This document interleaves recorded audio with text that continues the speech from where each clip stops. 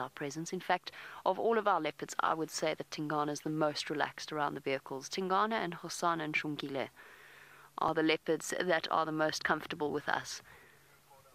So no, he is not Karula's son.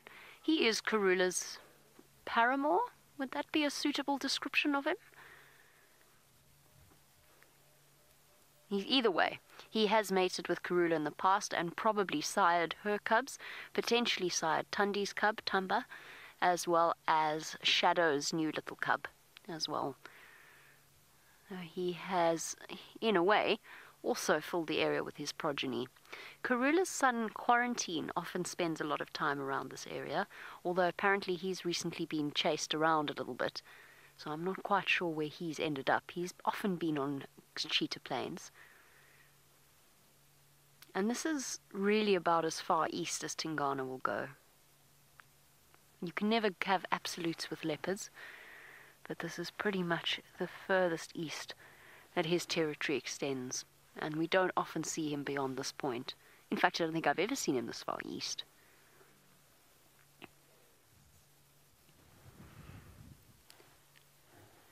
Oh, there's a hyena. Hello, hyena. There's a hyena. Oh, it's just disappeared behind the vehicle. Hold on, it might come around in front now. It's only the second hyena I've ever seen on cheetah plains. There, he's seen it. You can stay on the leopard for now. I'll tell you when the hyena comes back.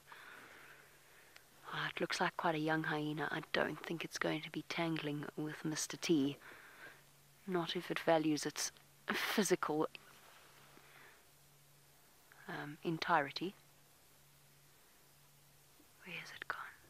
It might walk around in front. He's not at all bothered. Now, sometimes hyenas will gather together and chase a leopard up a tree, but Tingana, being the massive male leopard that he is, he could... There we go. Here it comes. Here comes the hyena. You got it. Yeah, let's go into the hyena. Go wide. Okay, there's the hyena. He's going to pop through. Alright, now go wide, just in case he does decide to chase him. There we go. Look at this. Look at the proximity of these two. Does this hyena realize how close he is? Must do. It's not uncommon to see hyenas and leopards close together. And generally speaking, they ignore each other.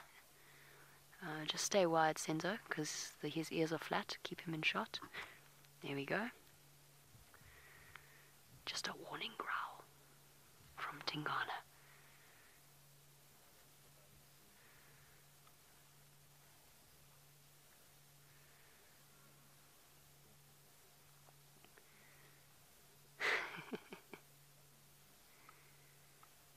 Here we go. A brief interaction between our two largest spotted predators. A hyena and this big male leopard, very closely matched. But that hyena wasn't foolish enough to take on Tingana today.